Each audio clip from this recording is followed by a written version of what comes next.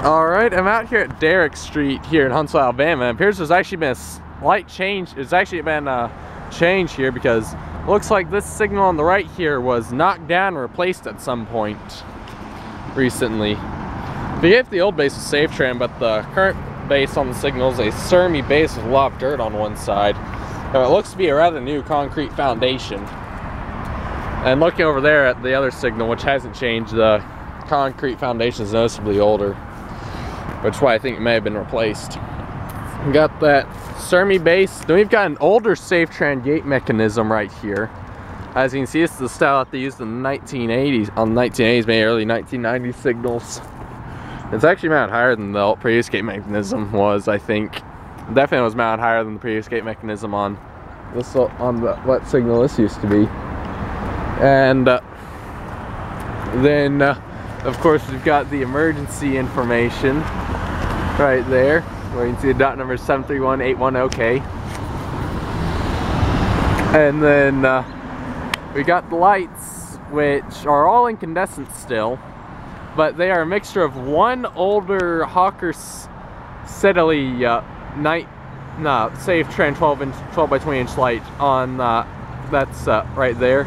That's from the original, probably 1990 signal. It's probably salvaged and reused. And then the rest of the lights are newer safe tran 12 by 20 inch lights. Though one of them has some dirt on the back of it, as you can see right there. It's on a safe tran junction box. The bell, fortunately, is still a safe tran mechanical bell. So I think they probably reused the old one, or it might be one from a different signal. All I know is that it's a bit rusty looking. I think it might be a reused. They might have just reused the old one. Probably still operational or something. But I don't know where it came from. Who knows? Maybe that was actually the bell from Pratt Avenue. And then we've got the gate arm, which is a new one with both aluminum and fiberglass, all aluminum except for the tip up there, which is fiberglass. It's got the newer striping on it, and it has RECO gate lights that I believe are LED. I don't know, I'd have to catch a train here to see, and I'm gonna be heading on home soon, so I don't think I'll wait around for a train here to look at the back of the signal.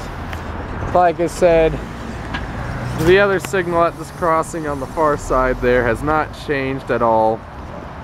And right over there's the slightly dented relay case, if I can get this thing to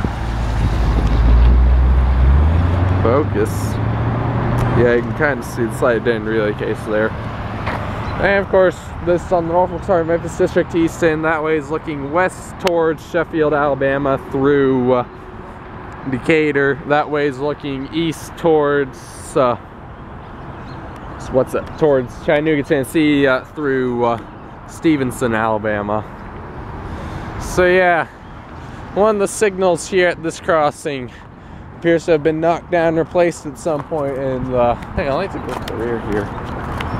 Oh yeah, it's blank. Oh, I don't think the old one would have definitely had safe tran or not. So yeah, it's most likely a new base.